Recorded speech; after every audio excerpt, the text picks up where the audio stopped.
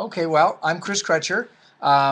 Very happy to be part of this this afternoon coffee get together. It's a little earlier in the afternoon for me than it is for you because I'm on the West Coast.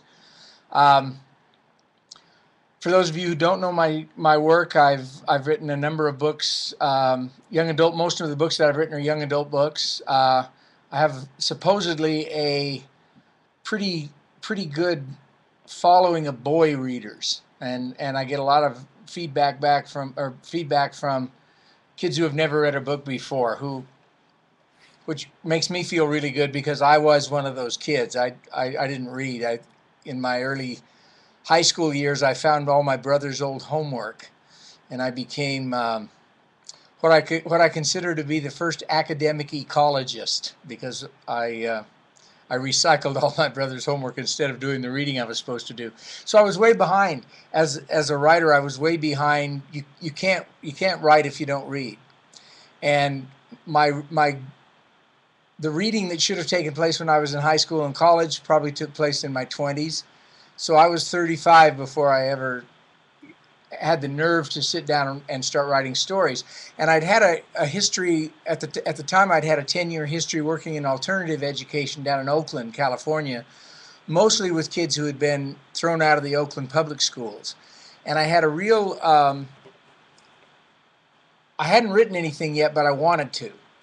And I realized that I was in writer's heaven because I had characters. I mean, every kid in that school had a story, and it was K through 12. So kindergarten kids through 19-year-olds.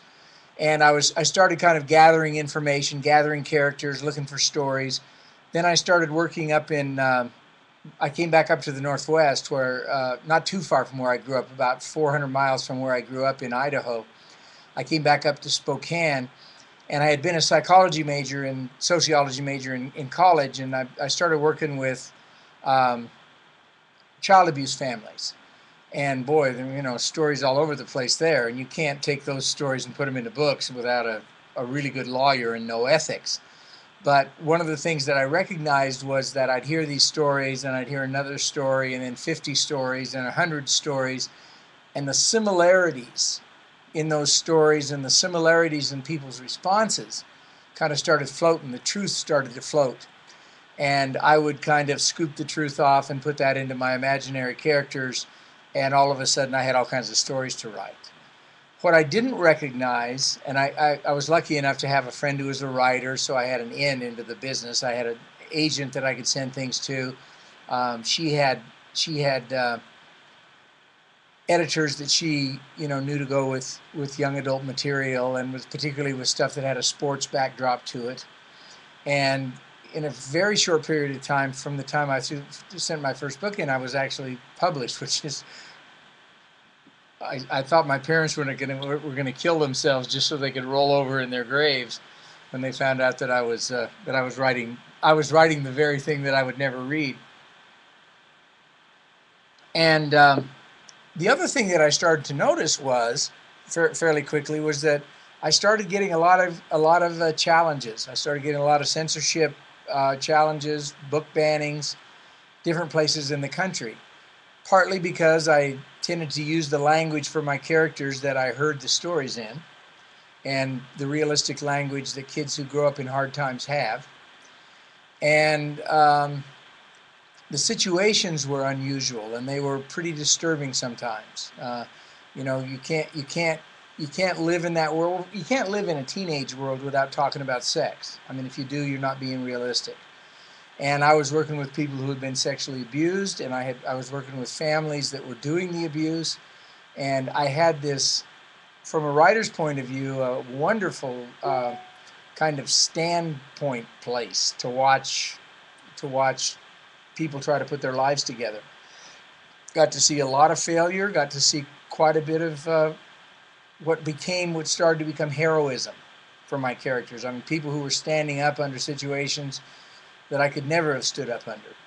And I realized that that was a place to start telling stories. One of the other things that I realized was that I was listening to stories that happened way more often than we were willing to talk about as a culture. And I started looking at the statistics of the kids that I was working with and the parents that I was working with. And there was a lot more child abuse, and there was a lot more sexual misconduct, and there were a lot more horrible abuse horrible abuse and neglect situations.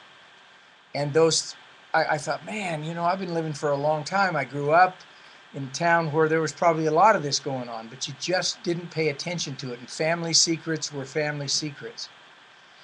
And then I started to recognize, and some of that was because of the letters that I would get back, was that putting those family secrets into stories allowed kids to talk about them more and allowed parents to talk about them more, because they didn't really have to talk about their own lives.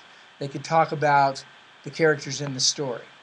And it provided, I noticed, kind of an insulation. You would start to feel this sense that I won't tell you about myself, but I will talk about this story, and I will judge whether or not I like you by if you like the same characters I like, and if you respond to the story in some of the same way that I respond to the story, and that if you're astonished when I'm astonished, if you're a teacher or a librarian or things like that. And there were some connections being made. And I thought, wow, this is what literature's supposed to be about. And of course, I couldn't keep up. I couldn't write fast enough to keep some of the stories going that that I had to tell. I mean, I'm still many, many stories behind.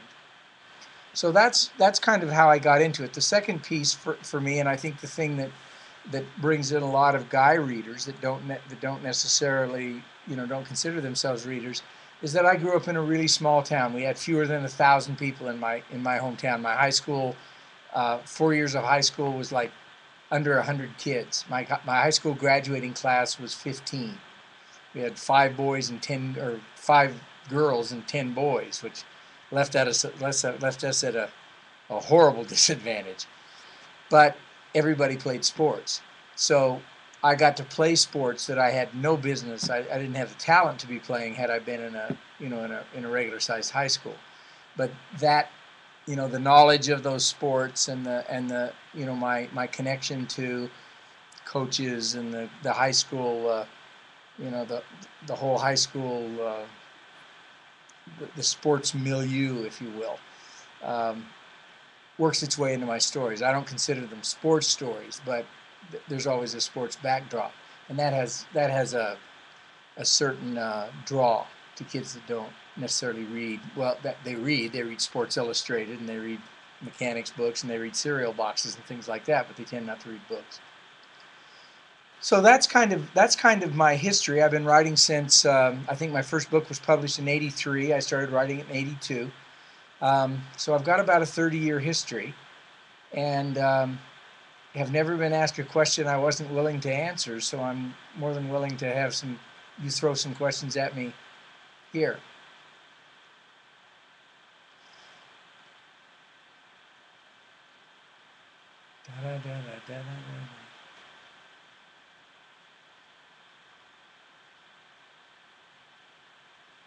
It says there we go. Oh, my experiences with rejection. In terms of having stories rejected, I've had almost none. I sent my first book in. I really early on, I sent some short stuff into magazines and things like that, and those were roundly rejected, and they really should have been, because they weren't very good. Once I actually sat down and got this story together, Running Loose, it got published. I had a friend who was a writer, and I sent him their manuscript, and he read it and thought it was good, and he said, I'm going to call my agent, you send it in.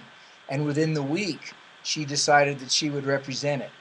And she knew right where to go, because number one, his stories had been about his first book was about a high school athlete, and it had some similarities to mine. So she knew right the places to go. I think she got one rejection, and she didn't even send it to me until she had published the book. And then after that, everything I've written has been published. I had a couple of false starts where my agent said, "Excuse me, but this isn't any good," and I went back and redid it. But after that, I was in pretty good shape.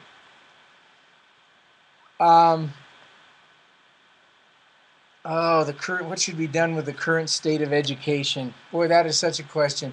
You know, I think we took a real bad left turn when we bought into No Child Left Behind. I think it was. I think the ideas behind it, the thought behind it was good, but it just went the wrong direction. All of a sudden, all we were doing was testing what people could memorize. It took all the fun out of it. It took all the creativity out of it. It almost destroyed teachers' lives. I mean, it took away from that it took away from that sense of being there to do what that fun thing you wanted to do by being a teacher, by going back and learning, by getting into people's creativity, getting into people's imaginations.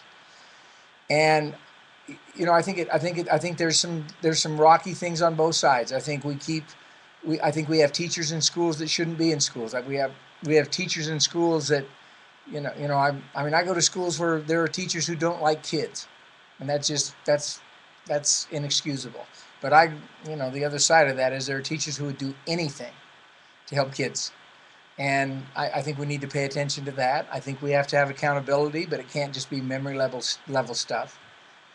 And I think we have to say that we need to have a war on illiteracy. Just like, I mean, if we spent 1 year war in Afghanistan or war in Iraq on our education, a whole bunch of really good things would happen, I think, if we had the right people guiding them. How does it feel to be an author whose books are banned and made less available to their target audience? I write young adult literature because I have kind of a young adult attitude. I never quite grew out of adolescence, and I'm a little bit combative. And when I see those books being banned, one of the things that I recognize is that they're being banned by people who have exactly an opposite worldview of mine. And what makes me sad is that there are a lot of administrators, way more than teachers, a lot of administrators around the country who are more worried about listening to a small group of very loud people, and that's usually the Christian right, than they are to serving the people who are their clients, who are the students. And so they're less available in one sense. But this is the United States of America. You can't ban a book. You can only keep it out of a school.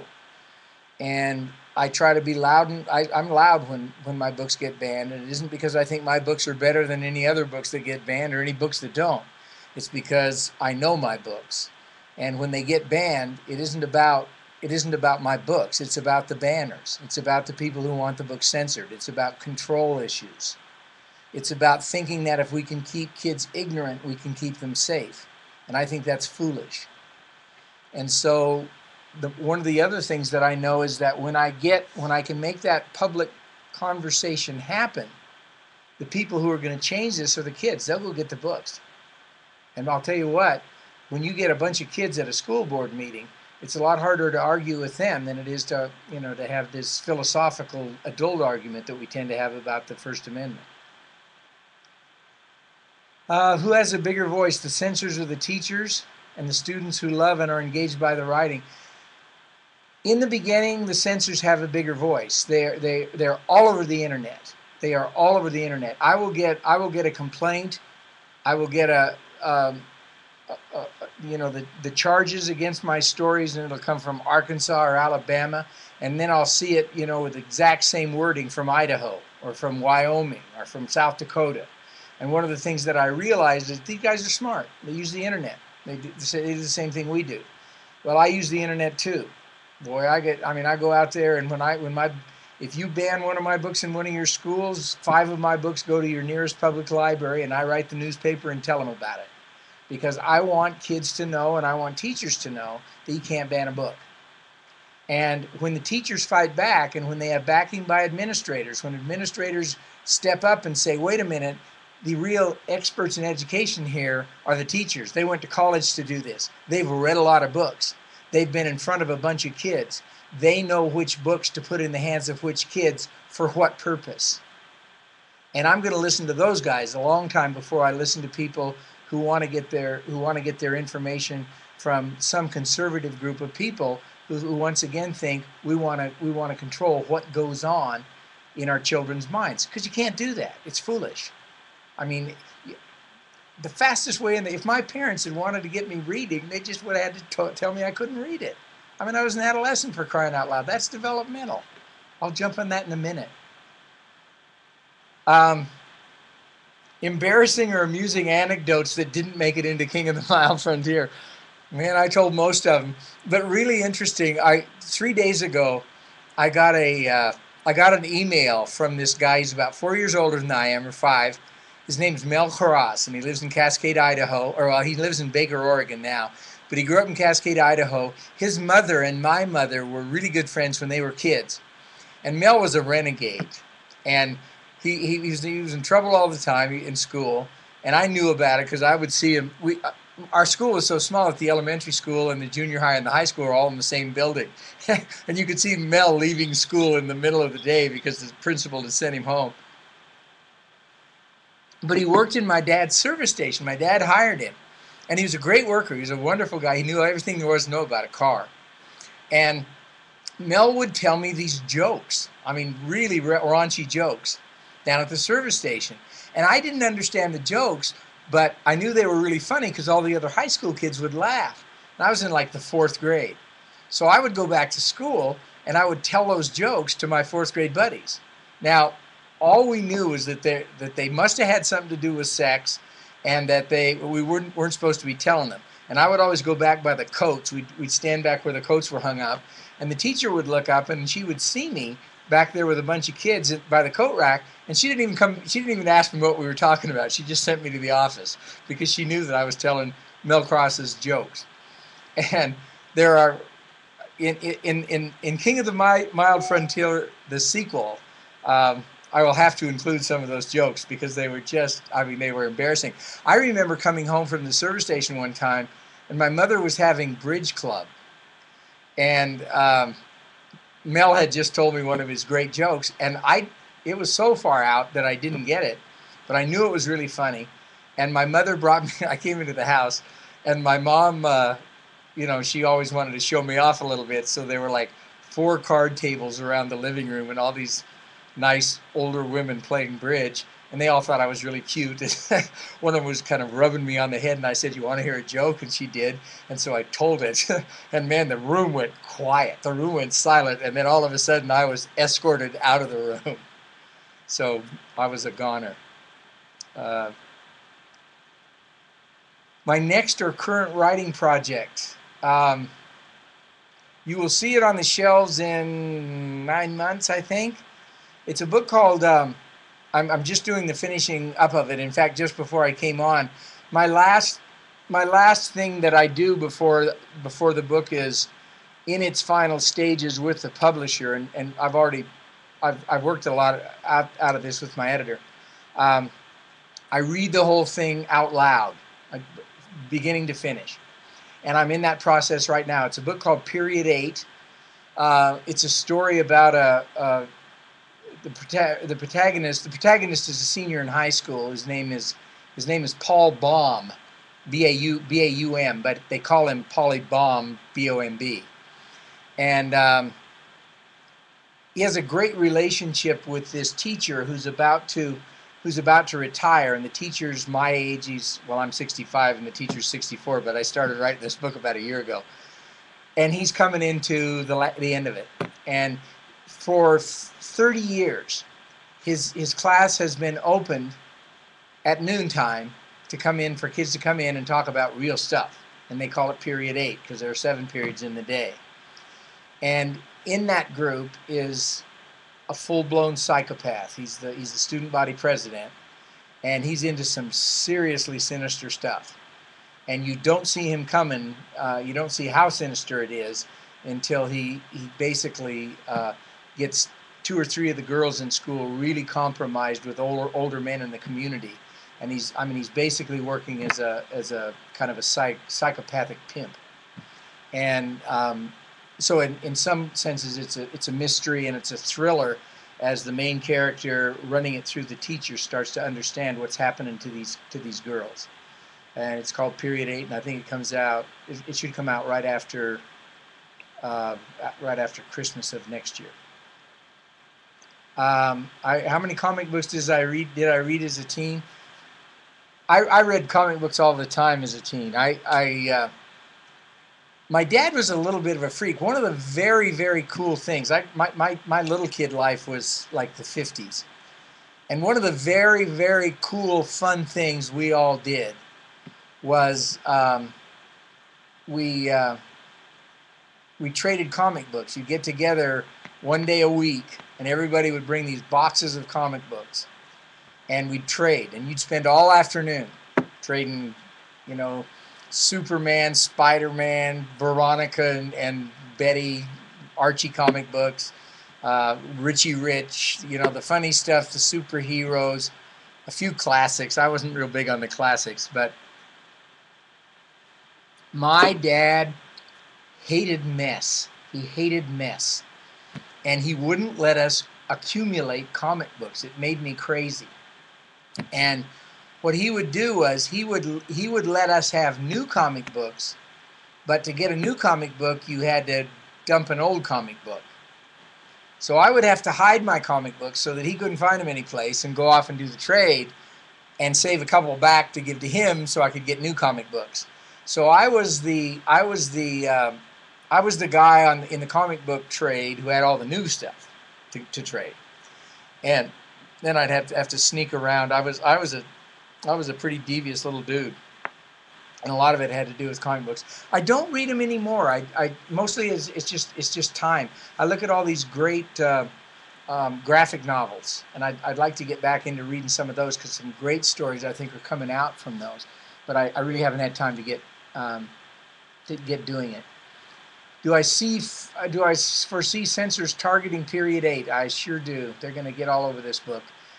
For one thing, although I have some really cool Christians in there, I do. I've hammered. I haven't hammered Christianity, but I've hammered far right wing, no mistake Christianity pretty hard. And they're a group of characters in here that are part of a young Christian movement, a young Christian group that are they're all good guys, and I won't get hit too hard for that. But this has got some pretty rough stuff in it. It's got some pretty ugly issues that it attacks, and so I'll get shot down with that. Do I read much fiction I read a lot of fiction becoming a writer. I have to. If I want to get good at this, I have to read the masters. I love The Color Purple. I read it over and over. I love anything by Kurt Vonnegut. I think Tim O'Brien's The Things They Carried. I don't think a better book was written in the century. Sherman Alexie. I've read all of Sherman's stuff. I know Sherman. I've always thought he was just a stunning talent. I read Stephen King at his best. I think that you'll never find a better plotter than Stephen King. Boy, that guy knows how. He can tell you a story with 7 characters, 6 or 7 characters as kids, same 6 or 7 characters as adults. Everybody gets stage time, all comes together. That ain't easy. And if you watch him, his newest book is a guy who goes back. There's a book about a guy who goes back to kill Lee Harvey Oswald before he does the dirty deed, and the plotting on it is just masterful. John Irving is another one. I mean, Irving will teach you how to write as you're reading his story. So I'm a huge fan of those guys. Christopher Paul Curtis, if you want to get back, Walter Dean Meyer. My goodness, those guys are telling just stunning stories. The story I'm proudest of so far, the thing that gives me pride in stories usually is feedback. I mean, I'll write a story and I'll think it's good. I know what I meant, but how it lands probably gives me the most pride. So in that regard, it's probably got to be Whale Talk, Staying Fat for Sarah Burns, and Deadline. Those three give me back the kind of response that I really want as a writer. I don't think I have anything to teach anybody, but what I do think is I have uh, a way to get dialogue going, a way to get issues talked about that people are afraid to talk about. And those stories cover sexual issues, they cover racial issues, they cover all kinds of bigotry stuff, all kinds of things about, you know, the stuff people are talking about the gay community, and you know, whether gays should serve in the military and whether we should treat them with decency. Give me a break, right? In terms of marriage and those kinds of things. Those books all covered, you know, those areas. And I think I felt unflinching when I wrote them, and I hear that word back all the time. And when I hear that word back, that makes me proud. That makes me proud.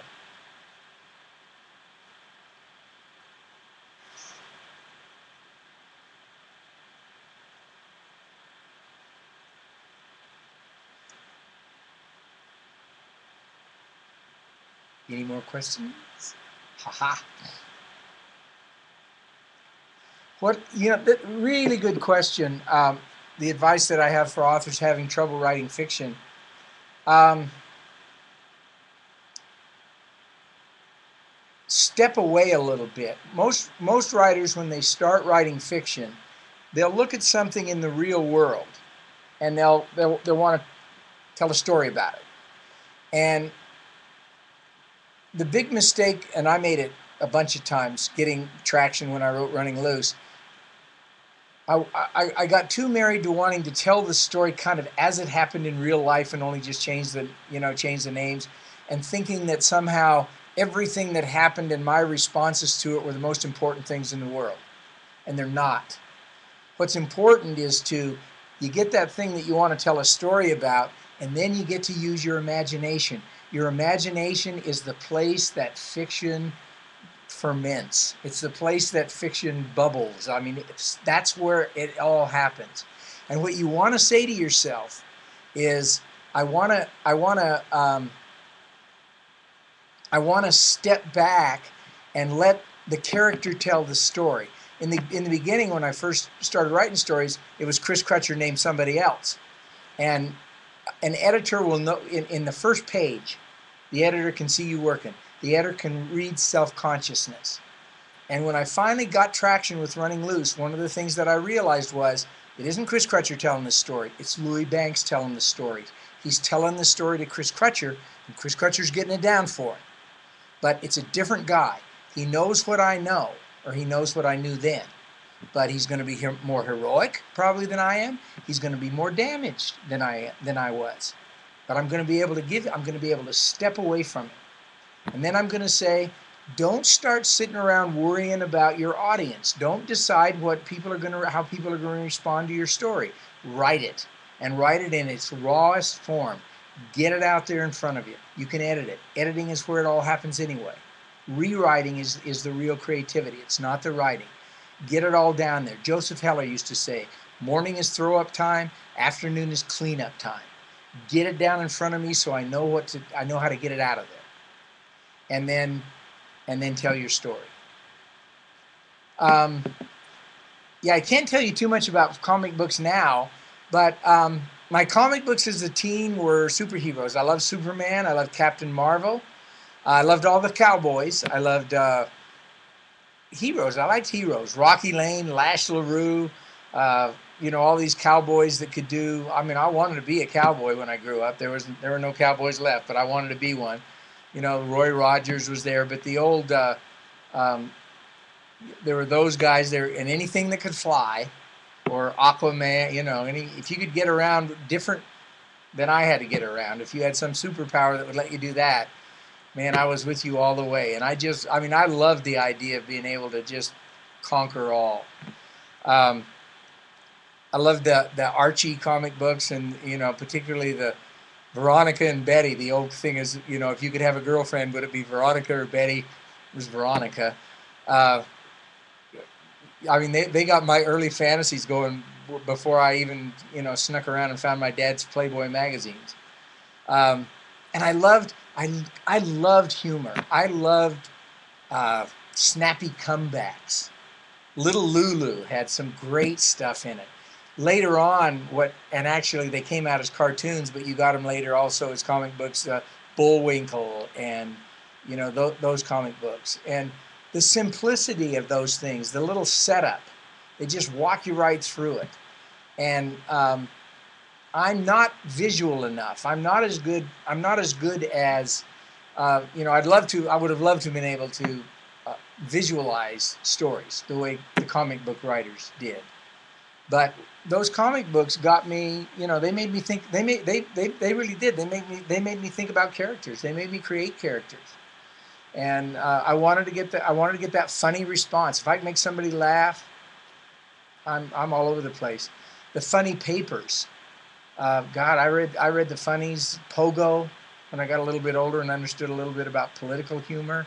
But the Dennis the God, I love Dennis the Menace. Those. I mean, he had comic books, and I love Peanuts. Those things were all over the place. So they get into you. The good thing about comics is they get into you in your they get into your hard wiring. I can go back and I see those things now, and they make me laugh. So yeah, that's good stuff. I used to. Do I have any tools or methods for keeping ideas? I used to have, like, my mind did that for me, and in my and this goes to the writing process too. I've always been kind of ADD. I think had they had that designation, I probably would have been diagnosed. I had a real bouncy mind. And I mean, I didn't think I was very smart. I would walk into a classroom, and if you didn't get my attention in the first 5 minutes, I was gone. I mean, I was out the window. And I could make it look like I was listening, but I was nowhere around to be found.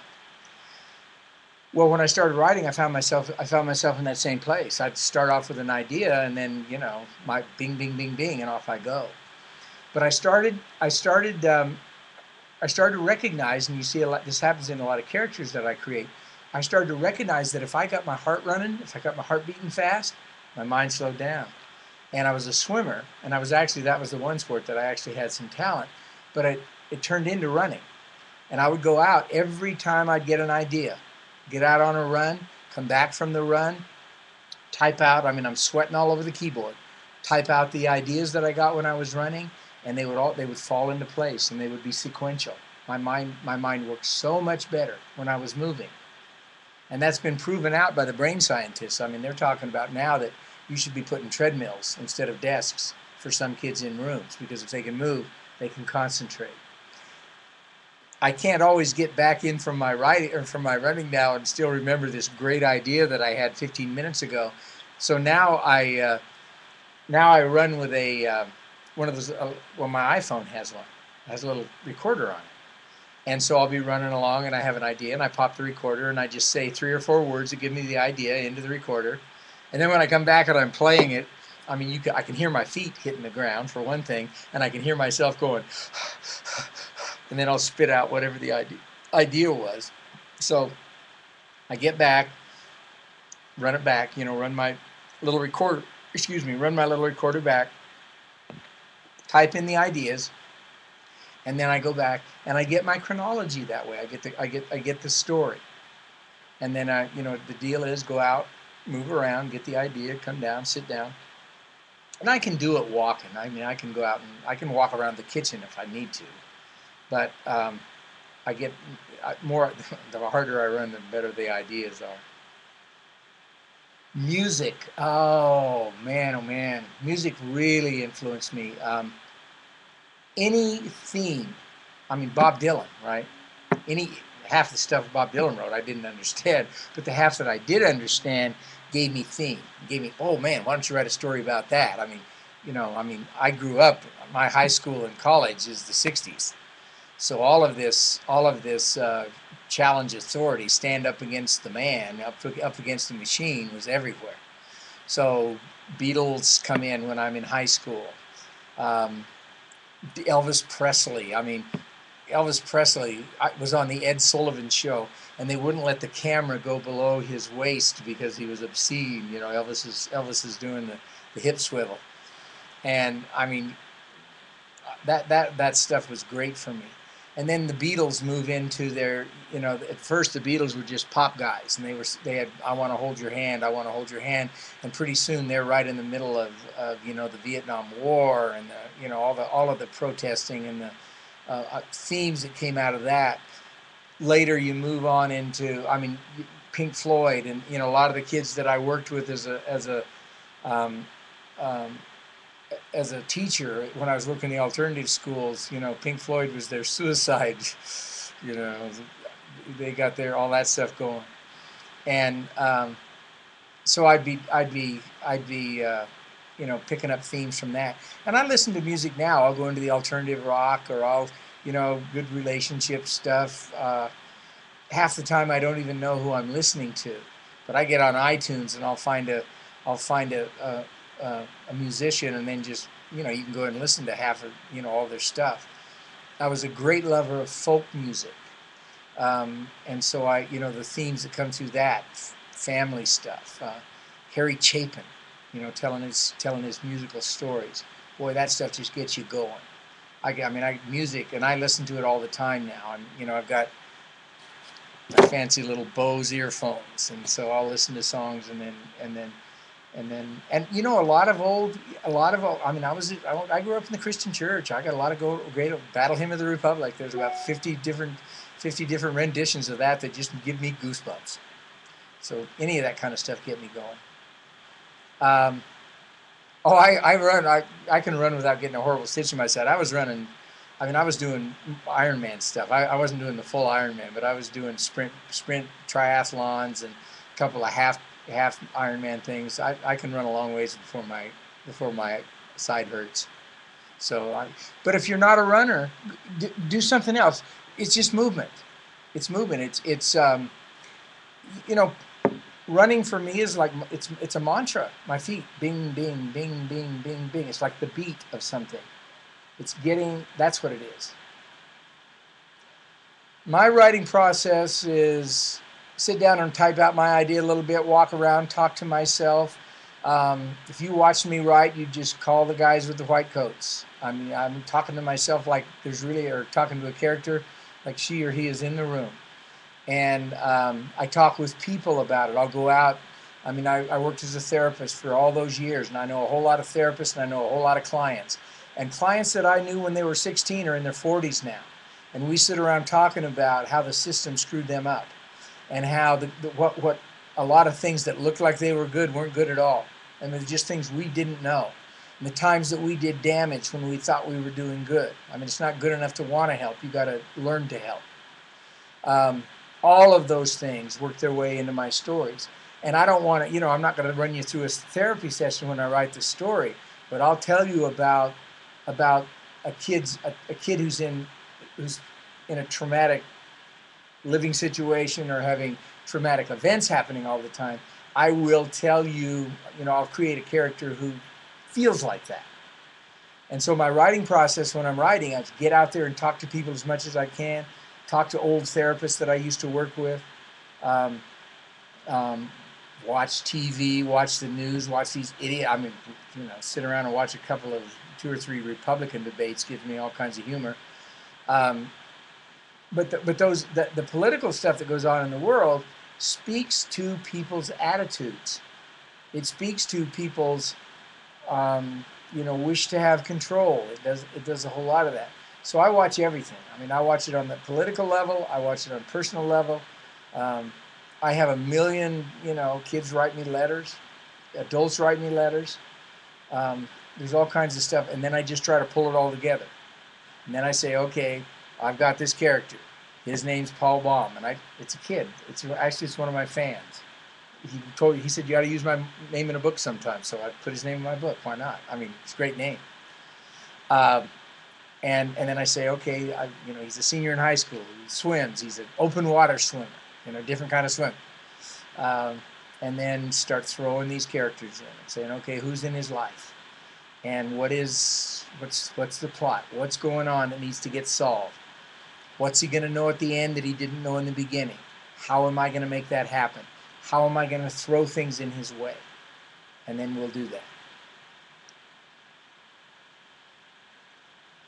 Yeah, the general advice for writers putting stories together is you have to find the thread. I mean, it's I'm going to learn a whole bunch of stuff. It's like if I'm a sculptor, I put all the clay down, but I'm not going to use it all.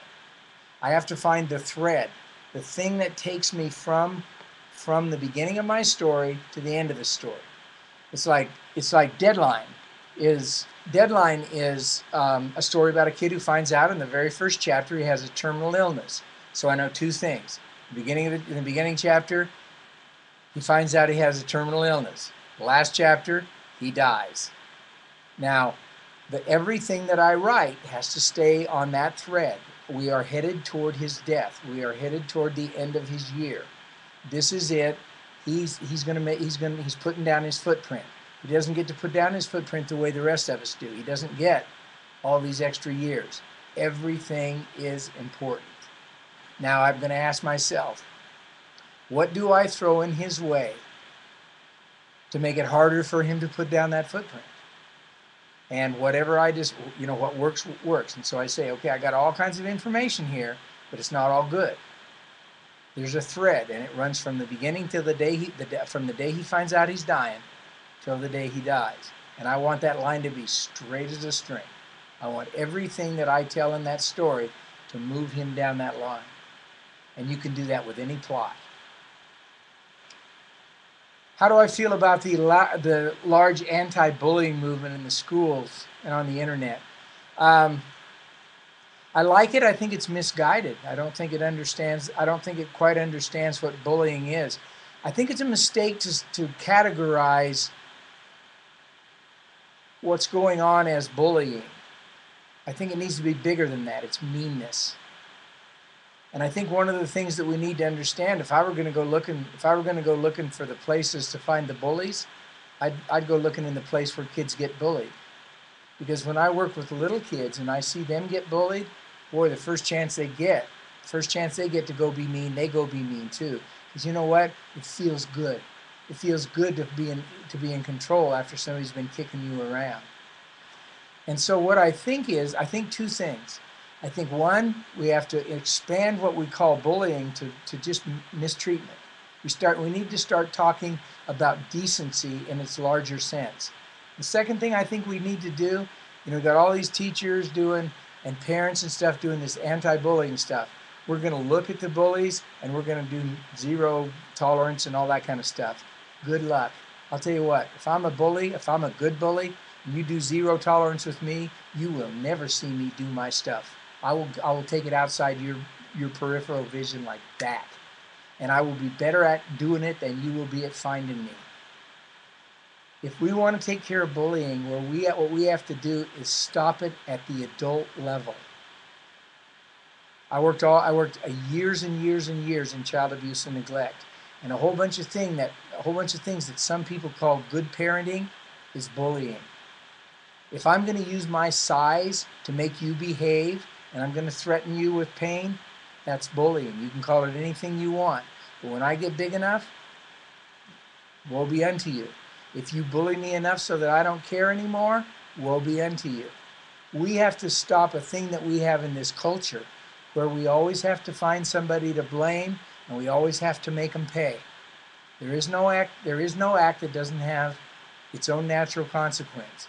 And sometimes, yeah, we have to exact some consequences, but they always need to be a consequence that a kid can get empowered. He can fix what he broke. If we would do that, we would start to see bullying go away. We have all kinds of teachers. We have all kinds of teachers who bully. All kinds of people who say, by God, you do it my way or the highway. My way or the highway is bullying. You can't do it.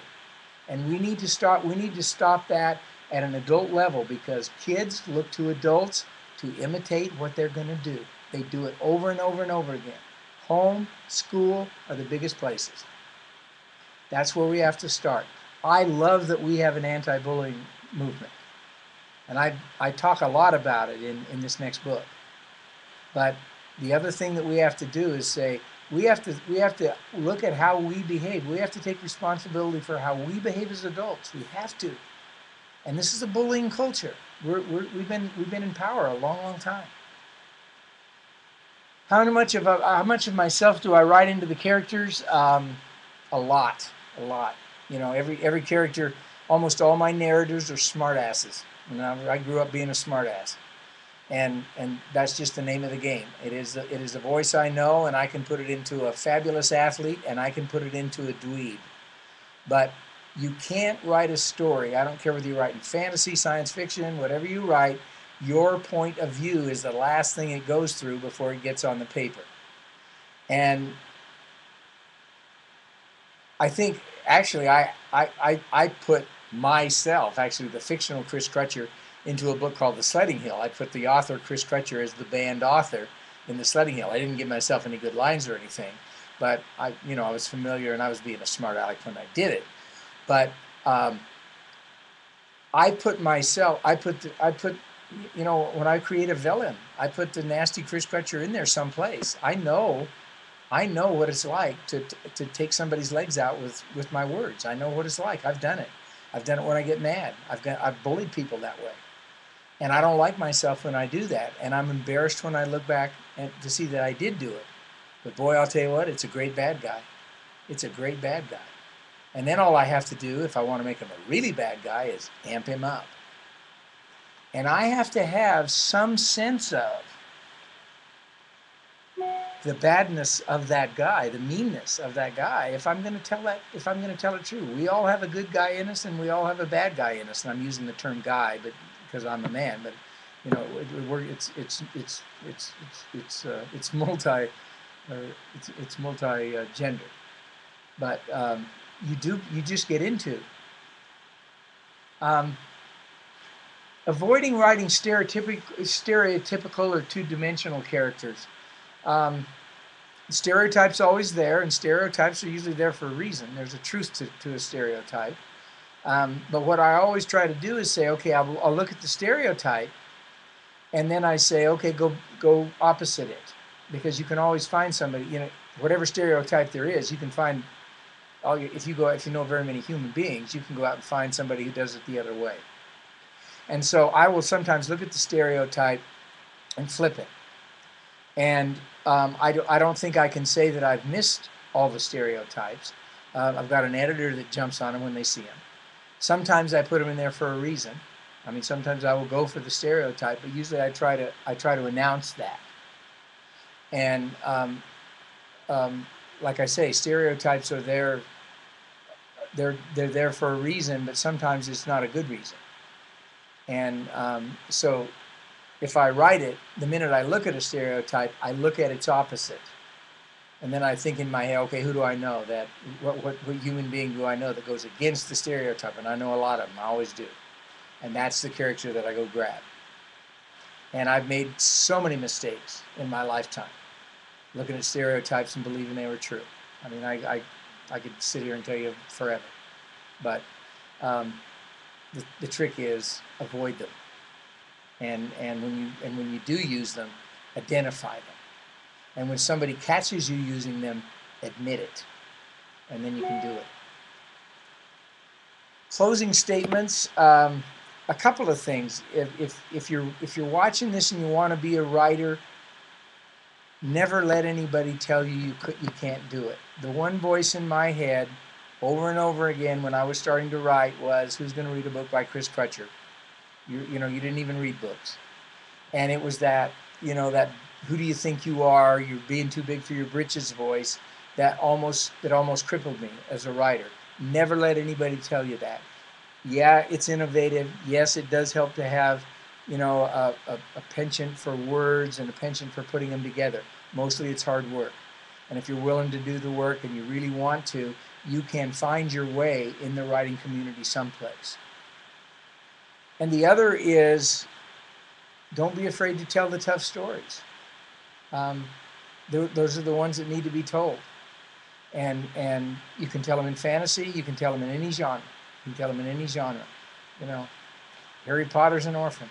I mean, Harry Potter's he's a dweeb when he starts out. And Harry Potter's, he's got a lot of people's ear and a lot of people's eye. So that's it for closing statements. I truly appreciate the opportunity to be in Houston and be in Spokane, Washington at the same time.